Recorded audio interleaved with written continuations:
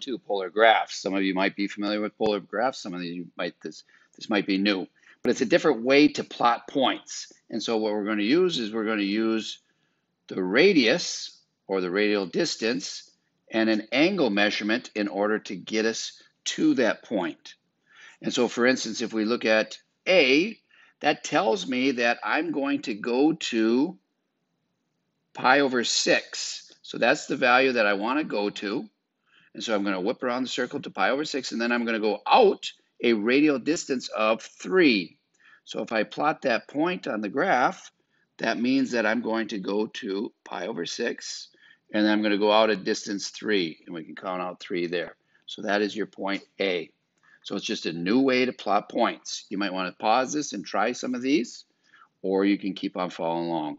So B means to go to pi. So I'm going to go all the way over here to pi, and then I'm going to go out 4. 1, 2, 3, 4. That would be my B measurement there. C tells you to go to negative 5 pi over 6. So I'm going to go to negative 5 pi over 6, and I'm going to go out 3 from there. 1, 2, 3. Then the last one, for D, I'm going to go to 3 pi over 2, and then the negative 2 might give us a little problem. Let's see what happens. So we go to 3 pi over 2. So normally I would count out 1 and 2, and I would be right here. However, in this case, what happens is that we have a negative 2. So this point right in the middle is called the pole. So from the pole, I'm going to go actually negative 2 on this 3 pi over 2. So this is 3 pi over 2 here. Everything in this direction is going to be positive. Anything back this way would be negative. So then therefore, this would be my point for D. So in quite simple terms, this just means go to 3 pi over 2 and then go the other way 2 units. So the opposite direction of 3 pi over 2 because of the negative there. So you should be able to plot points quite easily, hopefully. So one of the differences between rectangular points and polar points is that there's a lot of different ways you can get to a single point in polar, but there's only probably one way that you try to get to something in rectangular. So let's see how this works.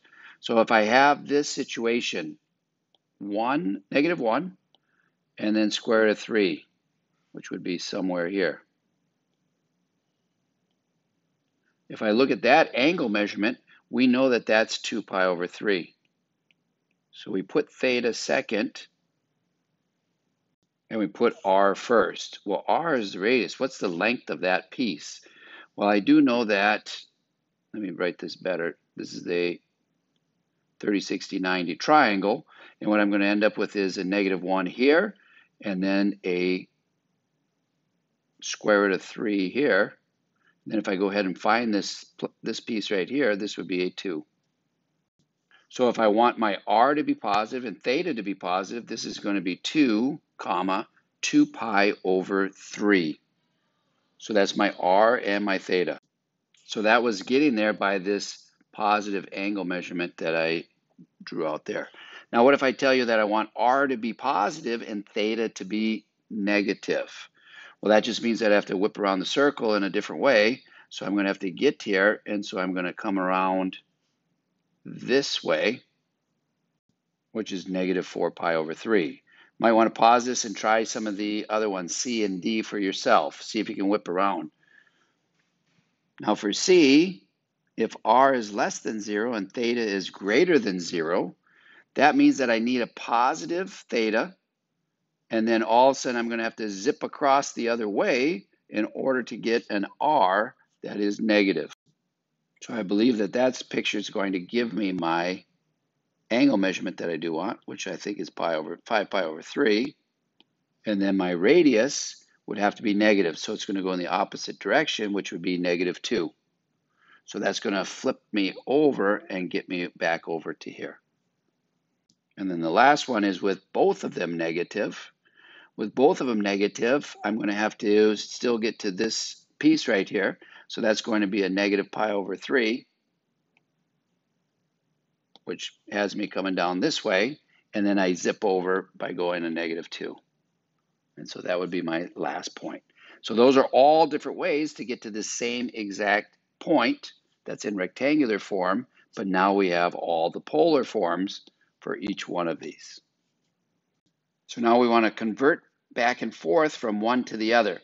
So we know some different things. So for instance, we did this before. If we take the square root of x squared plus y squared, that's going to give me r. So r squared is equal to x squared plus y squared. The tangent of theta is simply the y over the x. As long as we're going through the origin with any kind of line, if we go through the origin here, this point is going to set us up with this proportion because it's just like the sine over the cosine, but then the proportion will take care of itself too, so that we bring it down to a radius of 1. So that's the tangent. So we can use inverse tangent of y over x in order to find out what angle measurement we're dealing with. To get x and y, I use my cosine formulas in order to get me there. We know that the cosine of theta is equal to x over r. So if I solve for x, that's going to be r cosine of theta. And if I solve for y in this one, it's going to be r sine of theta. So if I say change this point to rectangular form, I have r theta, and I want to convert it over to xy.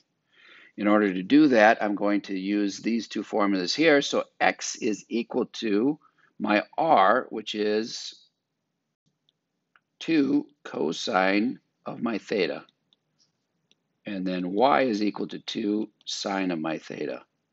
And if I want to simplify these, which I do, x would be equal to 2 times -1. For this would be give me -2, and then y would be my 0 from this one. So I get -2, 0. That's the point that corresponds with this. That kind of makes sense. If I go to pi, go out 2 units, I'm going to be at -2, 0. The other way you can do it is just to plot the point like I just said. So I can go ahead pi and then plot the point here, which would be 2. And I look at that and I can get -2, 0 as well. So 2 ways to do it.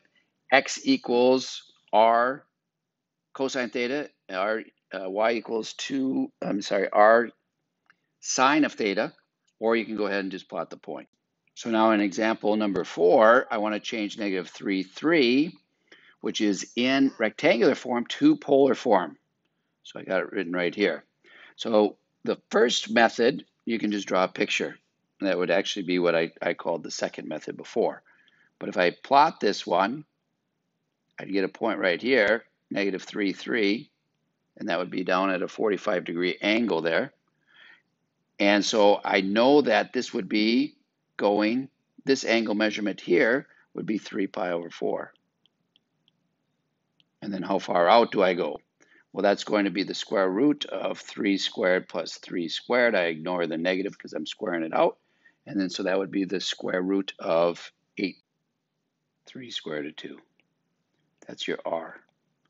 And I use this one right here, x squared plus y squared is equal to r squared, in order to figure out that radius. So that would be 3 squared of 2, 3 pi over 4. That would get me to that point, which is really just finding the hypotenuse of this to this point right here, -3, 3. Now the other way to do it would be to use some straight formulas, which is similar to what we just did, because if you find the hypotenuse, that's all you're doing right here. So you can find that radius by what we did there, 3 square root of 2. And then how do we find this 3 pi over 4? Well, that's where the tangent comes into play. I'm kind of running out of room here, so I'll go back up to the top, but I can go tangent of my y over x, so that would be 3 over -3, would give me the angle measurement that I do want. I might have to adjust a little bit because positive and negatives in which quadrant I'm in. Look at the picture. But this would tell me that, I'm sorry, this is arctan. Arctan of -1, we know that that would give me pi over 4. And it's going to be negative pi over 4 because I do have that negative. So negative pi over 4 is down there. I want this quadrant right here. So I'm going to have to add pi to it in order to get there. And so that gets me my 3 pi over 4. So you can either do it by kind of plotting the points and looking, or else you can use the arctan to find that angle measurement as well.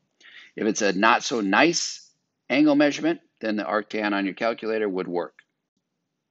So if I want to take these equation conversions, go from rectangular to polar, here I see a y. Well, if I see a y, I know I got my equation down here. So I just replace that with the polar form.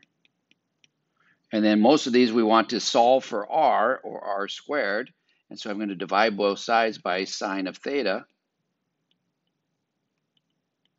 So I'm going to get r is equal to 4 over the sine of theta. Or else you could call that 4 cosecant of theta if you wish. Number 6, do a similar thing. Replace the x and the y with their respective r cosine theta, and the other one would be the r sine of theta, plus 2 equals 0. Factor out and move things around. So now I kind of got r by itself a little bit. I got to divide both sides, and I move the 2 over. So if I divide by 3 cosine of theta minus sine of theta,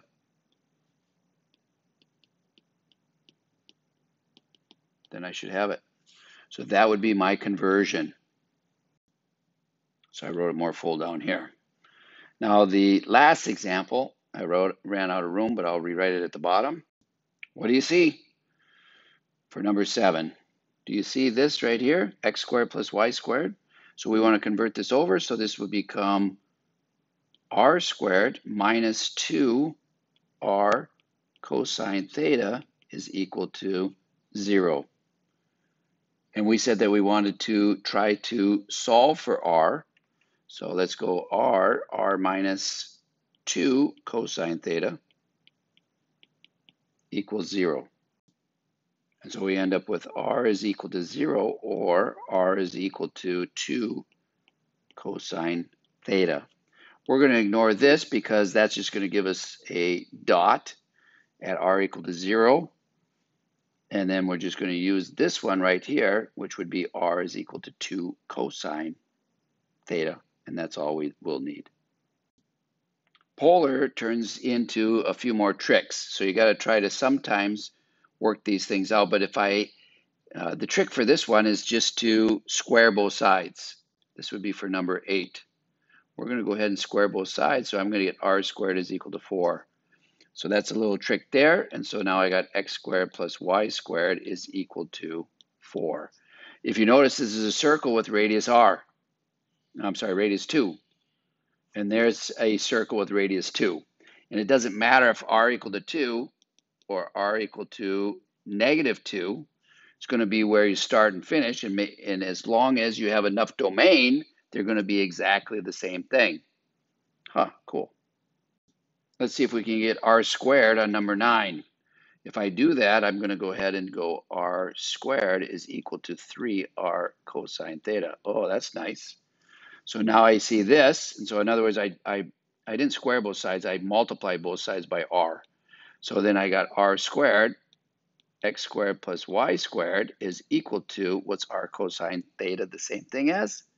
3x. And then I can get all that on one side if I want, or I can leave it as such. This one, a lot of times you can try to put it into your more normal trig functions. So this would be 2 over the sine of theta. Look at this. R sine of theta, multiply both sides by that, and I get 2. What is r sine theta the same thing as? And so if we want a horizontal line, it's going to be in this form right here. Y equal to 2. I'm going to go through these sketching polar graphs very quickly because this video is getting quite long, but use your Desmos. If you go to the wrench and you look in the middle, there is a little polar graph that you can click on, and that will get you to where you need to be. And then you can just plug in the equation as we've been doing in polar form. On the TI Inspire, not so bad. You just go to the graph page, then go to, and you do this in docs. I'm not sure you can do it on the other side. Then you go to menu, and then graph entry, and then number 5, go ahead and do polar. And it will show up with your R equal to, and you should be able to set up domain and figure that out. Okay, so let's go through these quickly. Try to graph these. They say graph the bold ones on your calculator and replicate them. And then I'll also set up the T-charts in order to plot these points, and I'll talk about it maybe a little bit and then move on from there. So the first one you graph on your calculator, you're going to get a circle, and it's a circle to the right. Just a fun fact, if you do -2 in front, that's going to give you a circle to the left. Now, if we look at B, if I want to set these up and plot these, I'm going to pick some points and you kind of do it in reverse. You pick some thetas, and then from theta, you go ahead and calculate some R's. So from here, I'm going to pick 0, pi over 2, and pi, and see what happens. Well, if I plot those points, if I plug in 0 into here, I'm going to get a 0. If I plug in pi over 2, sine of pi over 2 is 1, so I'm going to get a 5. Plug in pi, I'm going to get a 0. And so if I plot these points, 0, 0 is that point there, and then 5 pi over 2, so that means go to pi over 2 and go up 5 units. So that's 5 units there. And then I'm going to go back to 0 when I get to pi. And I didn't plot other points in there, but this is going to be a circle that goes up. And so if you notice, cosine, lefts and rights, sine is going to be ups and downs. That's it. And so you can find your circles that way. And that would be 2, 3, 4, and 5. Rose petals are simply that. If it's an even number, you're going to see double the amount of petals. If you see an odd number, you're going to see that many petals, because this one will rotate over itself a couple times. Please play around with Desmos, and you can even watch this unveil. But this one goes around like this. That would be 0 to pi.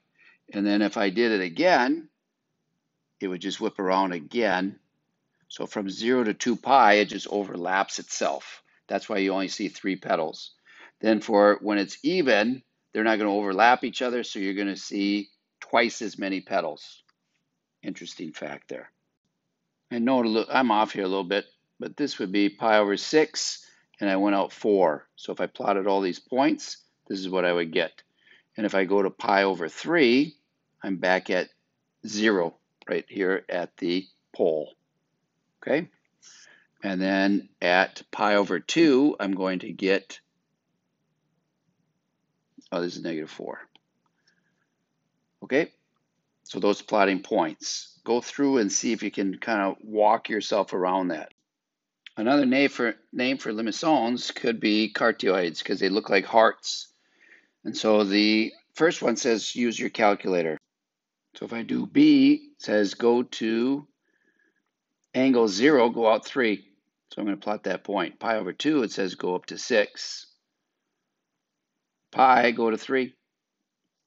And then 3 pi over 2, go to 0. And so this is how this one's going to set up. This one does not have a loop inside. This one did have a loop inside. So it's going to come, hit here, hit here. So one thing to point out for B is that you're going to end up with a sharp point right there, and I don't think that's differentiable. Well, that might come up later. Then for C, here's some points. Notice that this is sine again, that's up and down. This one's cosine, left and right. So what do you think this one's going to do? Well, hopefully it's going to be left and right. So I plot 0, 0. Then I go to pi over 2 and plot 2. And I go to pi and plot 4. So that has to come out further. And then I go to 3 pi over 2 and I'm back at 2. So then this one looks like something like this. Okay? Some of them have loops inside, some of them don't. For our purposes, we don't worry about these graphs too much, but you do need to be exposed to them. It's nice to know. For the AP, they usually will give you the graph, but I think it's kind of good to go through this again after you've gone through it in pre-calc. Last one is the lemniscate. You're going to have to go on your calculator and do this. And that will go ahead and graph it for you. Try that. There's a little bit of summary for the graphs then. Then moving into some of the calculus finally. So number 15, find an equation of the tangent line to the graph. R is equal to 2 times the quantity, let's make it 2 minus 2 sine of theta at the point 2, 0. So this should be r theta. If you know anything about these graphs yet, though, this turns out that this would be the same exact thing in polar as it is in rectangular. So this would be my xy point as well. Unique in this case, that doesn't always happen. So to find the tangent line, what do we need? We need the derivative. Which derivative? We need dy dx. In order to get dy dx, I'm going to have to go dy over d theta all over dx over d theta. That's what I got to go ahead and find. So I'm going to go ahead and find dy d theta and dx d theta. And before I do that, I have to rewrite this. These are the transfer over. I can set this up with x is equal to r cosine theta. I'm given r, so all I do is replace that. So x is equal to 2 minus 2 sine of theta. That's my r, times the cosine of theta. That's how I rewrite this. And then if I do the same thing for y, so y is equal to r sine of theta, y is equal to 2 minus 2 sine of theta cosine of theta. So I rewrote x and y a little bit. dx dt then is going to be 2 and negative 2 sine of theta. And then here I got a product rule. So it's going to be my negative 2 sine of theta times negative sine of theta. And then I get, then my cosine is going to stay the same. And I'll take the derivative of the sine, which would be cosine, cosine. Okay, so that's my dy dx. I think I should be able to clean this up a little bit to negative 2 sine of theta plus 2 sine squared theta, and then I have minus 2 cosine squared theta. Since the sine squared and cosine are two different signs, plus and minuses, I can't put them together. I made an error here with these, but if I go ahead and take the derivative, this would be 2 cosine theta. I'm messing this up. This should be sine theta. There it is. Okay, so then it's derivative of 2 sine theta is just going to give me 2 cosine theta, and then this would be negative 2 sine squared, so I got to bring the 2 out in front, so this would be minus 4. Leave the sine alone and chain off with the cosine. So that would be using my chain rule. And I wrote it up here for that piece if you want. And so now I can go ahead and put this one here.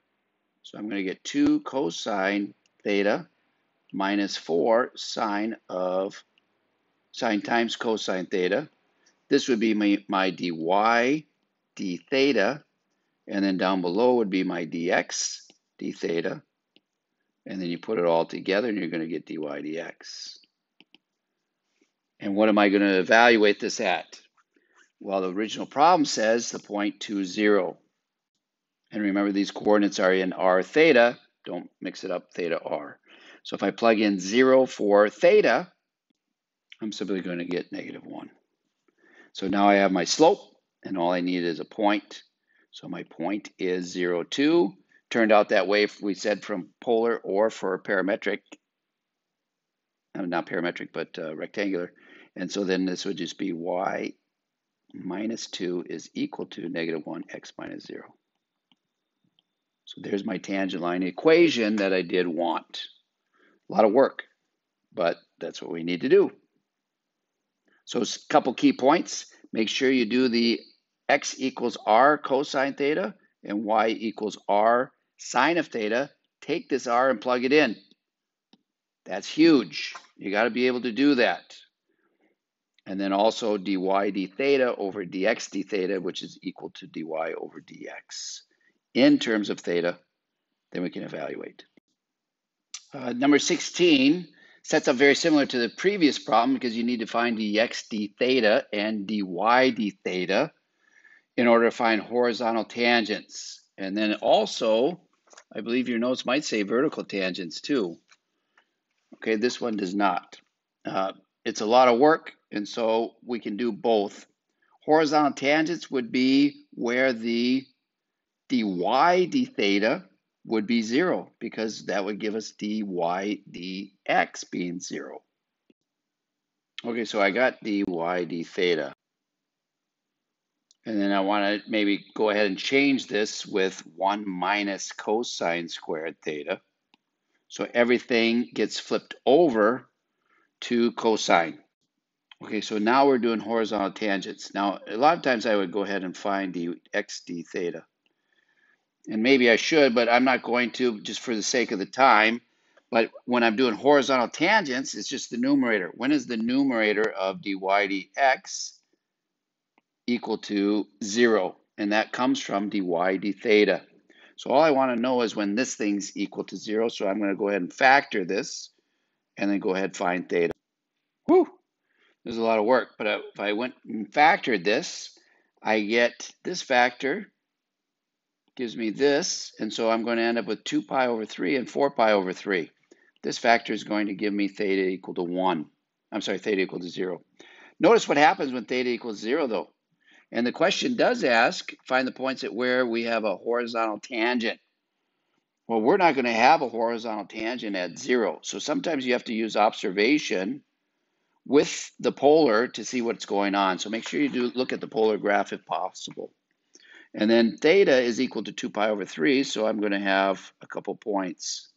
I need the radius at 2 pi over 3 from my original. So plugging in 2 pi over 3 into here. So plugging 2 pi over 3 into here would end up giving me a 3. And then also doing it for 4 pi over 3, I'm going to end up with the 3 as well. So those are the 2 points that we do end up with a horizontal tangent. Now, where are we on this graph? Well, my graph isn't quite right here because it comes up a little bit more. But I'm going to be out here. And then I'm also going to be down here. Those are the 2 places where I'm going to get a horizontal tangent. If we had a vertical tangent, we would have also had this and this and this. But remember, nothing at that 0 at the pole because it's a sharp point. The last problem, I hope this is the last problem here. The last problem is finding the equations of the line's tangent. Please hang with me. This is really important because this helps you with the integration that we'll do to find areas later. So for these problems, all you have to do is let r equal to 0, and that will tell you the tangent lines at the poles. So I look at the graph here, and it looks like I got a few of them. I'm going to have one about here, I'm going to have one of them about here, and I'm going to have one of them probably here, 3 of them. So let's see what this does. So if I let r equal to 0, let me write 0 is equal to 4 sine of 3 theta. Divide by 4, so sine of 3 theta is equal to 0. So 3 theta is going to be equal to those values that I do have where the sine is 0. Well, that's going to be at 0. That's going to be at pi. That's going to be at 2 pi. And that's going to be at 3 pi. Maybe I need that many, maybe I don't. So if I divide all those by 3, I'm going to get 0, pi over 3, 2 pi over 3, and I'm also going to get pi. And those are all equations of lines through the origin. So if I have theta equal to 0, that's going to be the same thing as theta equal to pi, so I can ignore that. So if I plot these, I'm going to get theta equal to 0. That's going to be this line right there. That does look like it created a tangent with the curve. Then if I go theta is equal to pi over 3, that's going to be up here, pi over 3. So that's a line. And then 2 pi over 3 looks like, well, my drawing's not too bad. That's going to be 2 pi over 3. And those would be my 3 lines that would give me the tangency at the pole. The pole, remember, again, is similar to what we call the origin otherwise. Okay? And so this is very important because later on we're going to integrate, which means that we're going to get sectors starting from one of these tangent lines to the other tangent line, and we can go ahead and find the area. All right, this is long. Yeah, it is what it is. Thanks for bearing with me. You're awesome. Super. Get into this. This is a long assignment too, and so I hope you enjoy it. Ask your teacher if we split it into two parts. Probably not, though. All right, take care. Bye-bye.